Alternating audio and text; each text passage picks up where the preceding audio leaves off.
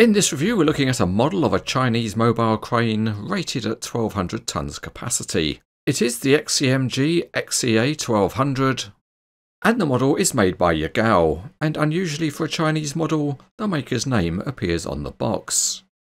So we open the box and out comes some large expanded polystyrene trays, and the first thing we can do is cut the tape to open the top lid. As we see, there are many parts wrapped in soft paper, and when we take off the top tray we can see all the bigger parts of the model in the bottom tray. All we need now is some big hand cranes to carefully lift out the parts. Included with the model is this instruction sheet, which is printed in English on one side and in Chinese on the other. But this is the Chinese version of the model, so the heavy lift head is not included, and to be honest, the instructions are not great.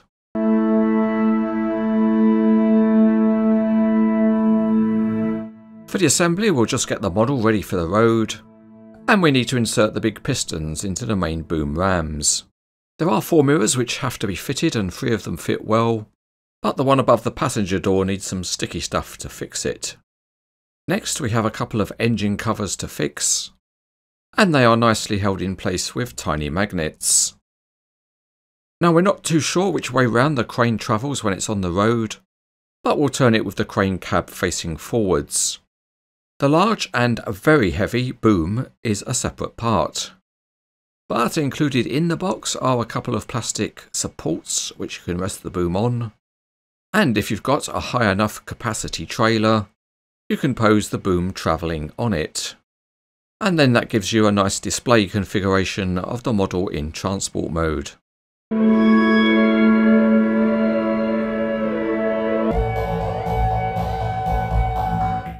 We start underneath with the detail, and the model is very good, and there is detailing of the transmission components.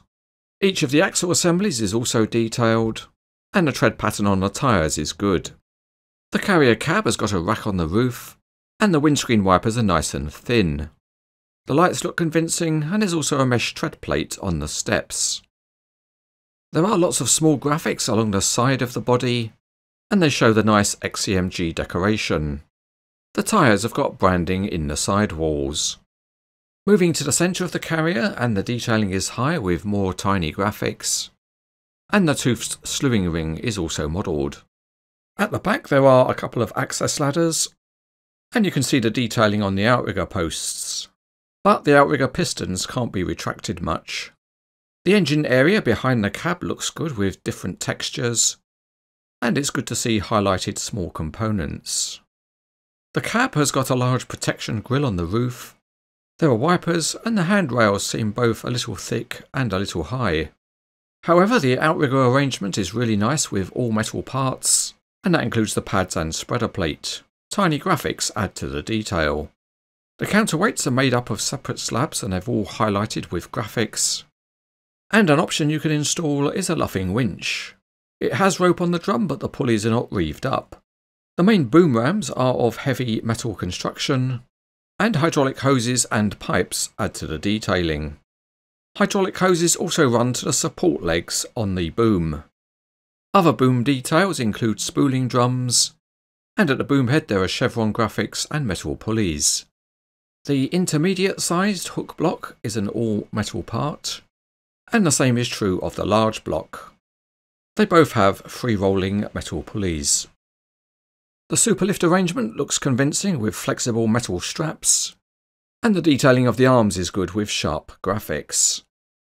The lattice flyjib is a metal part, and it's made up of separate pieces which are bolted together.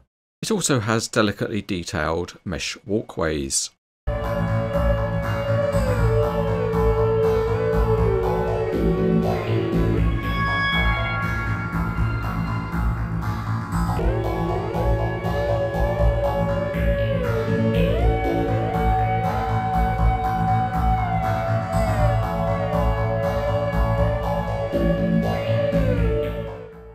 Starting underneath, and each axle has independent steering, and on most of them the angle that you can achieve is very good. It's also good to see that there's independent sprung suspension on every axle.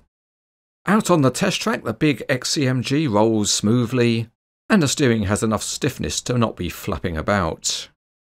With the steering set, you can get a nice sharp turn. And if you really like crab steering, this model does well at that too. Let's take a look at the boom, and the support legs can be rotated out and rotated down, and then the feet unscrewed to lower the pads. Here the pads have been put on support blocks so that the boom is high enough and the transport can drive out. And if you do get the boom high enough, then the crane can drive in. But we will connect the boom in the good old-fashioned way, and before we do that we'll set up the outriggers. The crane cab can be rotated around from its transport position, and then we can open up the star formation of the outriggers. They are fully metal and they open easily, and then you can extend them out telescopically. With the legs extended, we can then go to the next step, which is to add on the pads, and these get located onto the spreader plates. And the good thing about that is that it stops them sliding about.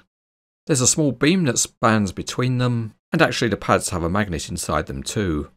The piston gets lowered in the normal way by unscrewing it, and then it gets located into the transverse beam.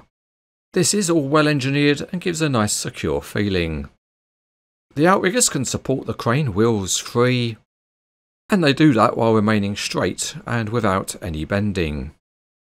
Incoming is the main boom, and that gets located into its pivot point where there are a couple of large pins which hold it in place. Each pin has a locking clip to prevent it from sliding out. Next we can raise the boom a little so that we can attach the main boom rams, and they get fixed with a pinned connection. With all the connections made, you can set the boom at the angle that you want, and then you tighten up a pair of grub screws on each ram. At this point, one option is to add on the counterweight plate, and we just offer it up using the giant hand forklifts, and then it's secured by 4 steel pins. With the plate secured, we can then load up the counterweight blocks, and they are reasonably securely located on the plate. There is then an option to add on this little box and pin it into place. Or alternatively to all this, we can locate a support piece on the carrier deck, and then add the counterweight on as if we were self-ballasting. The blocks can then be added as long as you keep it balanced on both sides. So if you wanted, you could have this display of the crane loading its own counterweight. But we will proceed with the counterweight on and then add on some metal handrails, but these are a bit loose and easily knocked out. After that we need to get hooked up, so we'll take some rope off of the winch drum and run it over the top of the boom. So here we have a choice of a very large hook block or the smaller one, and because we're lazy we'll put the smaller one on. One odd thing is that it looks like the rope on the drum is the wrong side, but that could be unwound and corrected and it would look better. At least the winch drum is well engineered. You can insert a key and push against the spring, and that does mean that the winch drum has a positive brake action, so you could hang a decent load from the hook. The boom has got 3 locking points for each section, and they just pull out in the usual way. It is all smooth, but as you can imagine, this is a very heavy piece of metal. So at long extensions you will need to have the boom at a reasonably steep angle. I mentioned earlier that the small box at the back of the crane was an option, and if you don't want that, you can replace it with a luffing winch assembly. This comes as a separate part in the box, and you locate it and pin it with 4 steel pins. But obviously there is no luffing fly jib in the box. Let's look at some of the other smaller features, and as we've seen before, there are a couple of removable covers which allow us to see the engine. And if we move to the crane cab, it can tilt a little. It also has another feature, which is a sliding cab door. There's a bit of a technique to get it open, but after some training it can be done. And if opening doors is your thing, you can also open the cab doors on the carrier. They open to about a 45-degree angle, and the mechanism is fairly stiff. Okay, back to the crane, and we'll now add the superlift. And there's no information about how these get reeved up, so we'll have to do some guesswork. We've run the rope under the superlift and then reeved up, and finished up with an awkward tying off point. Next we can attach the strap to the end of the superlift beam, and that's a pinned connection. Before we can attach the superlift, we have to add the guide trays for the straps, and there are 6 parts to attach, and then we can add on the superlift beams. Each one is held in place by a pin at the top and a pin at the bottom, and then we can attach the other end of the straps to the boom. These connections are made by tiny brass nuts and bolts using the tools supplied. If we want to use the superlift, we need to open up the beams, and we set them at roughly right angles to the boom. Then we connect up the end of the superlift winching system to the boom top, and that's another job for tiny brass nuts and bolts. Once the system is all connected up, you can wind in on the superlift winches using a key, and that tensions it all up. Then, to get the maximum capacity, you spread the arms out. There is another option for the model, which is to attach the included fixed fly jib, and to do that we have to remove the top section of the telescopic boom. Then the fly jib gets offered up to the connection points, and we can have some more fun with tiny nuts and bolts. Next we bolt up and unfold the support system, and we connect the superlift directly to it. We then have a choice of hook blocks. The single line is a bit underpowered, so we'll go back to the intermediate block.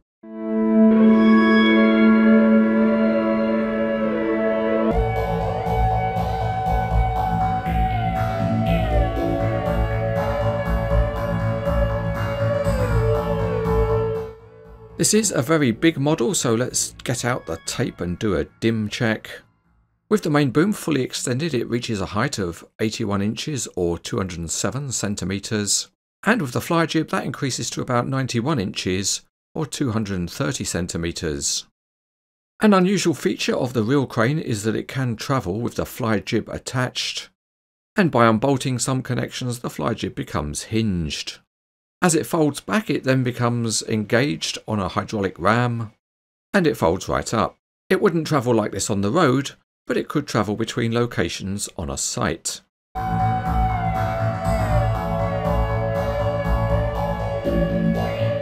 This is a very large and impressive model by Yagao.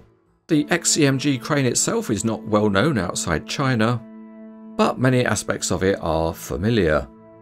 It has got some nice detailing and most of the functionality is very good, and overall the model has just enough going for it to be considered excellent.